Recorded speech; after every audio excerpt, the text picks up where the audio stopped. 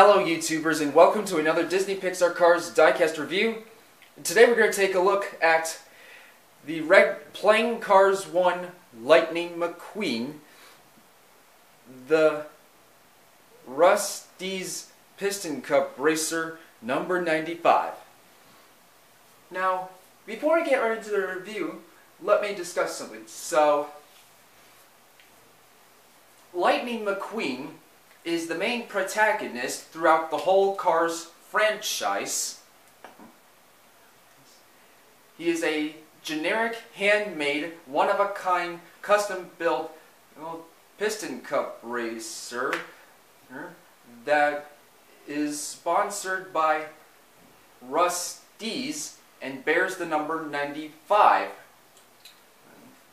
Although his original number was meant to be 57, as a shout out to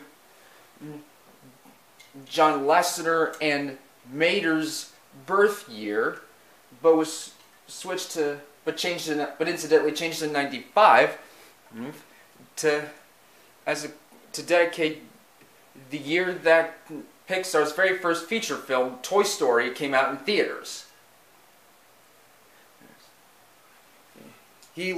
Anyhow, Lightning lives in a town called Radiator Springs on the historical Route 66, and he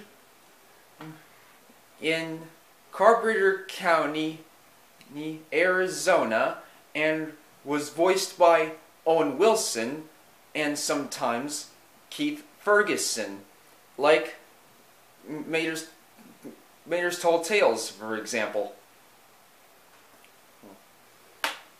Anyhow, during his appearance in the during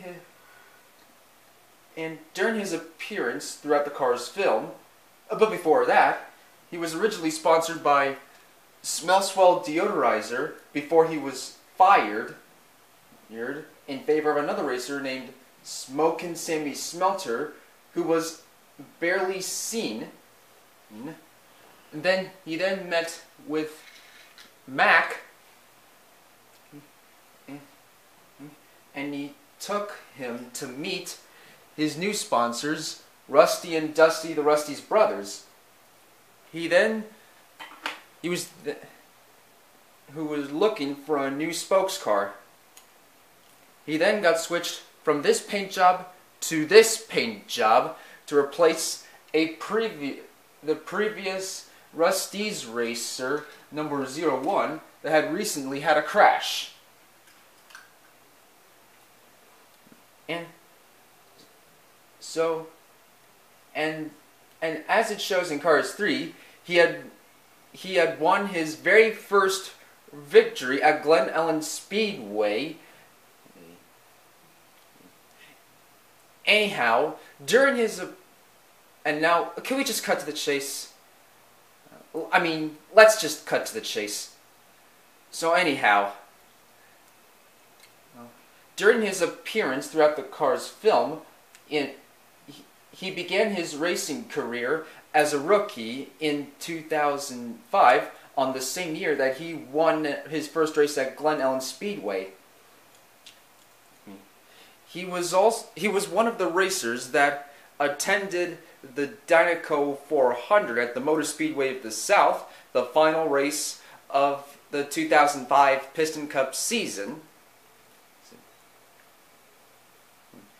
He was up against a lot of race cars, including his toughest competitors, his racing rival and arch enemy, Chick Hicks, and the retiring legendary 7-time Piston Cup champion, Strip the King Weathers, who was on the verge of retiring. And whoever win the Piston Cup would get the Dinoco team after the King had retired. But there was just one problem. Lightning wouldn't listen to his pit crew,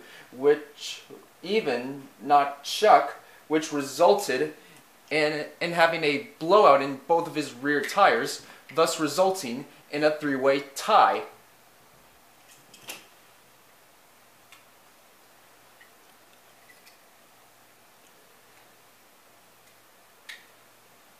And after the race, his pit crew was fed up with not having to work for a racer that didn't have a crew chief, so they just quitted. Hence why Lightning had fired 3 crew chiefs on the same year in 2005.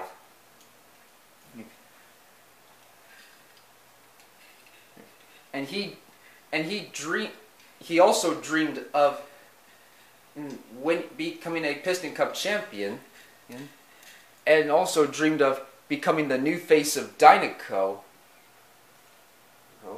and having autographed signatures, fancy tents, and a private helicopter. And he was determined to get them all after he had won the Piston Cup and the king had retired.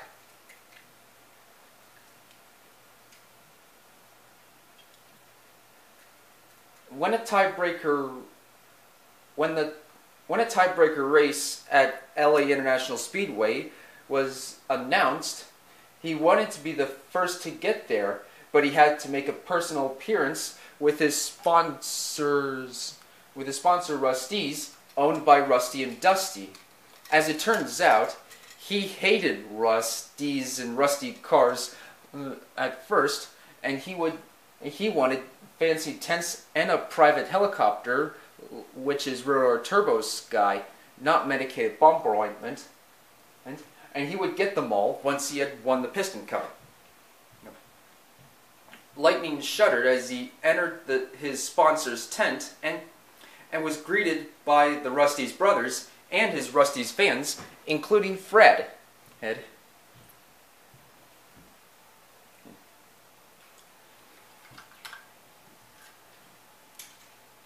after his personal appearance, he set off for California with his hauler, Mac. But along the way, he got separated from Mac by falling out of his trailer and into the middle of incoming traffic, and tried desperately to search for Mac, but with no prevail. Confused and lost, Lightning took a detour on an old highway known as Route 66 and ended up being chased by a police car named Sheriff. He then stumbled upon the small town of Radiator Springs when he ran into just about everything, and he even tore up the town's main road with Stanley, the town statue. He was then locked in the impound with a parking boot on his left front tire and was greeted by Mater.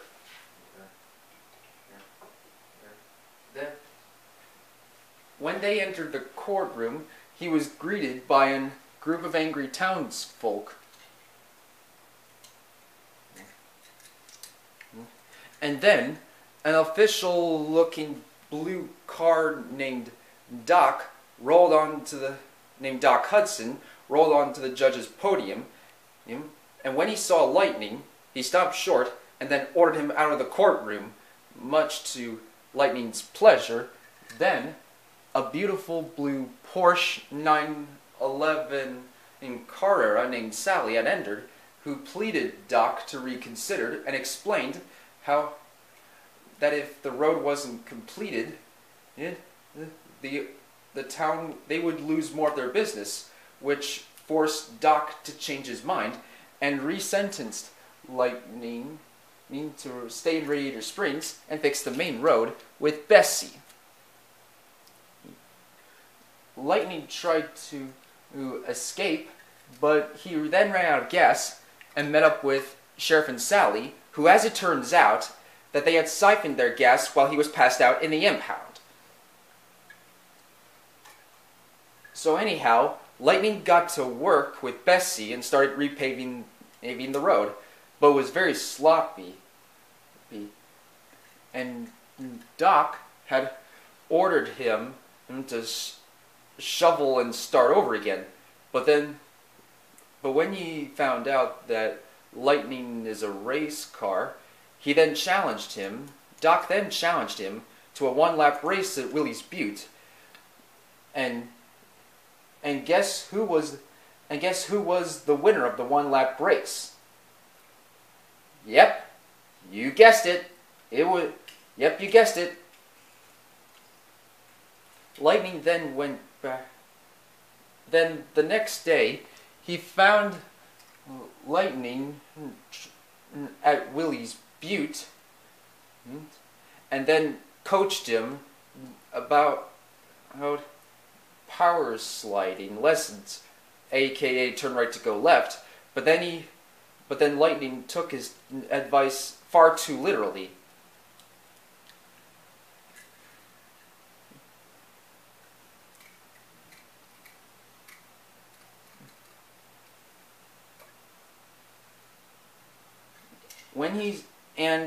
When he began more work on the road with Bessie again, the whole townsfolk, even Sally, who offered him to stay at the Cozy Cone Motel in Cone number 1, they began sprucing up their shops, making the whole town brand new.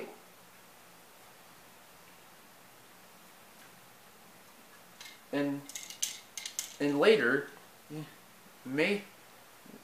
that night, Mater invited Lightning to go out tractor tipping, which Mater taught him how to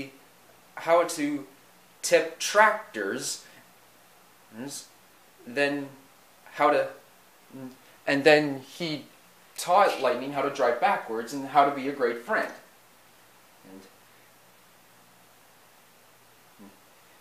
But he hadn't forgotten. But then Lightning promised to Mater that once he get the Dinoco team and bear the Dinoco blue after the King had retired, he would offer Mater his very first helicopter ride.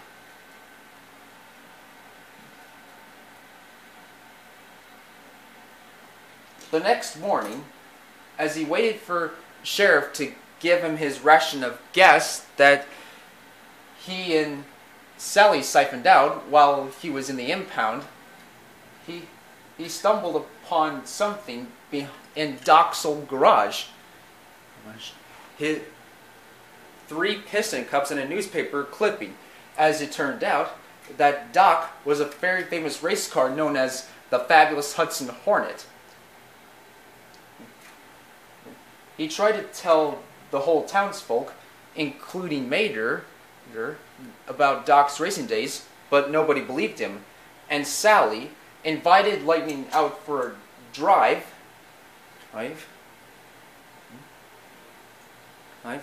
Up to the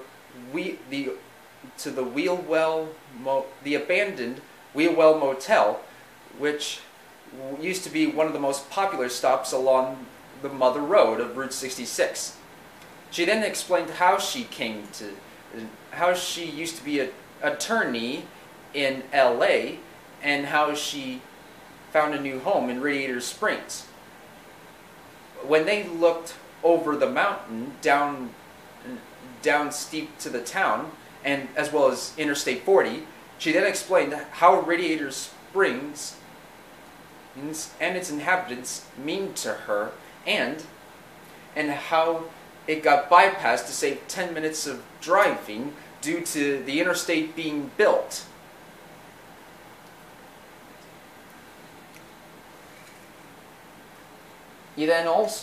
Then later that evening, during a tractor stampede, he watched Doc's power sliding lessons and learned from Doc of how the racing world had betrayed him when Doc showed Lightning a newspaper clipping of his crash in '54. But the next day, when the road was finally completed, Lightning didn't want to leave because he wanted to stay a little bit longer and help the other townsfolk. He then got switched from this paint job to this paint job, and it even surprised Sally. Then at that moment, Mac rolled into town, accompanied by a swarm of paparazzis, including Corey Turbowitz.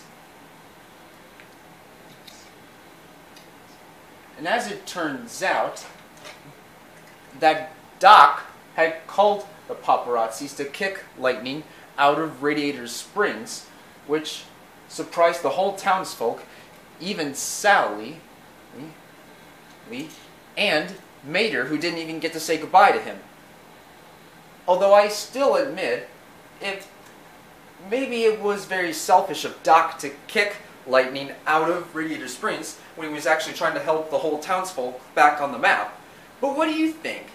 Was it actually selfish of Doc to kick Lightning out of Radiator Springs when he was trying to help the whole townsfolk back, bring the town back on the map? Let me know what you think in the comments down below. So anyhow, Lightning should have stayed focused on the tiebreaker race at LA International Speedway, but kept daydreaming about his new friends from Radiator Springs, even his drive with his new girlfriend Sally, which as a result, the race had started without him.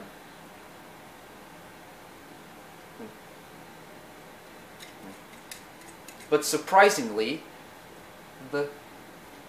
most of the townsfolk, including Mater and Doc Hudson, who re-emerged as the fabulous Hudson Hornet and Lightning's new crew chief, arrived in Lightning's pit,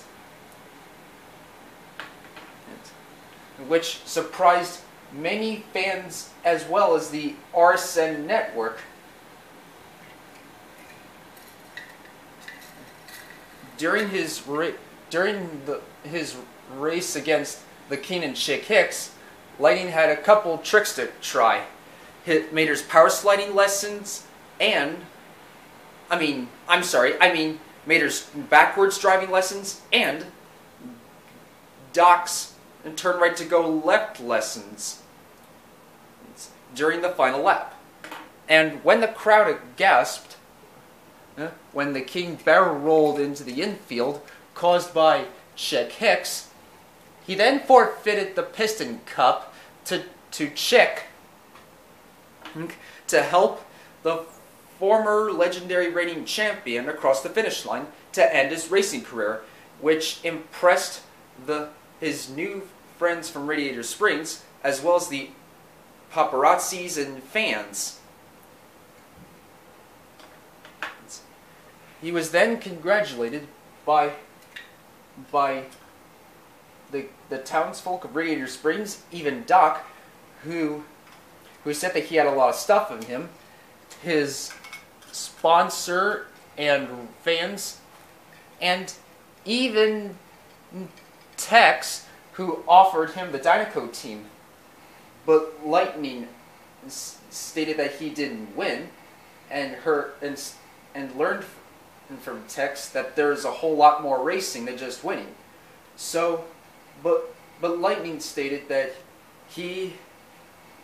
his sponsor, fans, and new pit crew, gave him a big break, and decided to object the offer, because he already had a sponsor and a pit crew that he liked.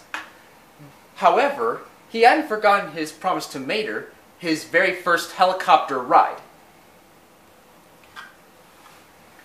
Then, later on, during while Mater had his first helicopter ride, he then switched from this paint job to this paint job. And he decided to stay in Radiator Springs since, and then informed Sally that the whole town was back on the map, and his big racing headquarters was being moved to Radiator Springs. And since then, he now stays in Radiator Springs with Mater as his BFF, and Sally as his girlfriend, and Doc Hudson as his mentor back then. And in Cars the video game, in Cars the video game, this paint job was served as his default paint job while he was when you select him when you explore Radiator Springs and train him to win the Piston Cup. As it shows that in 2006 he met locals in Carburetor County and trained to win the Piston Cup against Chick Hicks.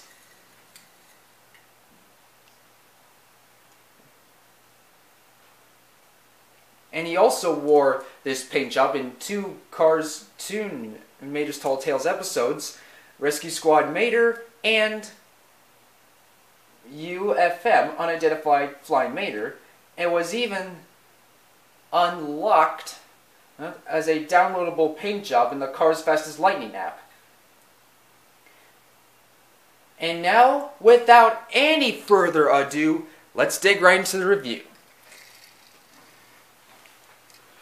Here we've got his happy facial expression, his smile with the black between the teeth, which kind of resembles the Precision Series Cars 1 version of Cars 1 Lightning McQueen, and his bright red paint job and his 95 on his headlight stickers, and on the hood we've got the retro Rusteze logo and the lightning bolt stickers, and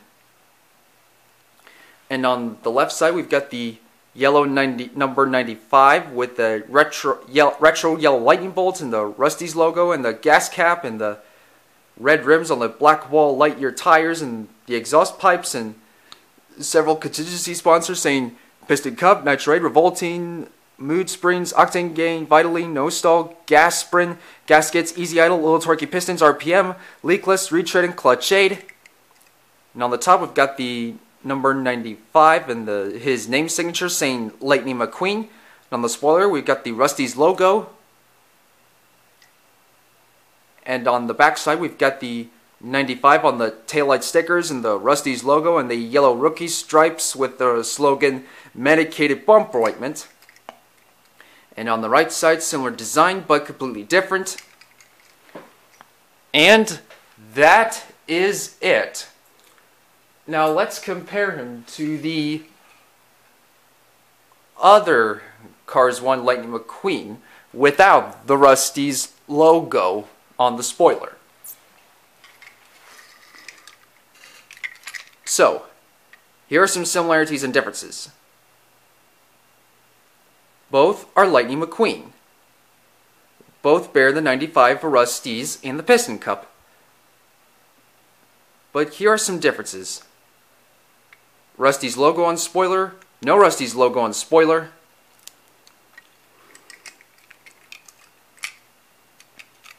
Now for the undercarriage, both made in Thailand, but there's another difference. This version's wheels are big, while this version's wheels are a bit thinner. So this version of Lightning McQueen was released in 2006, and Mattel didn't even add the Rusteze logo on the spoiler, but was corrected in 2008 when this version came out, and has been released countless times in singles, 2-packs, and multi-packs. So I got this version of corrected Cars 1 Lightning McQueen with the Rusteze logo in a 2-pack with Dexter Hoover back in 2019 as part of the Blue Desert series. So therefore, it's goodbye playing Cars 1 Lightning McQueen. Goodbye Lightning McQueen without Rusty's logo. Hello Lightning McQueen with Rusty's logo. And now let's compare him to the other Cars 1 Lightning McQueens that share his diecast mold. We've got Dinoco Lightning McQueen, Ton Lightning McQueen, Finish Line Lightning McQueen, Cactus Lightning McQueen, Dirt Track Lightning McQueen, Cruisin' Lightning McQueen, Radiator Springs Lightning McQueen, and Smell Swell Lightning McQueen.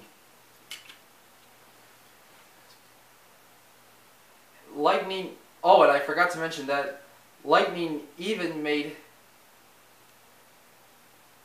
a cameo in Pixar's other film, Finding Dory. And now let's pull up some of the other Pixar Easter eggs. We've got Strip the King Weathers, Davy Apex,